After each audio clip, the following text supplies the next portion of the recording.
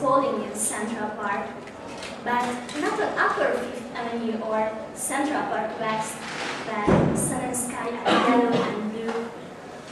Winds are gusting on Washington Square, through the arches and onto LaGuardia Place, but calm is the corner of 8th Street and 2nd Avenue, which reminds me of something John Ashbery said about his poem, Crazy Weather.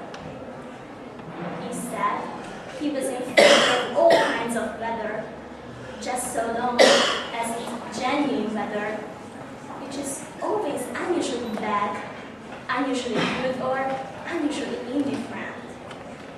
Since there isn't really any norm for weather. When he was a boy, his mother met a friend who said, "Isn't this funny weather?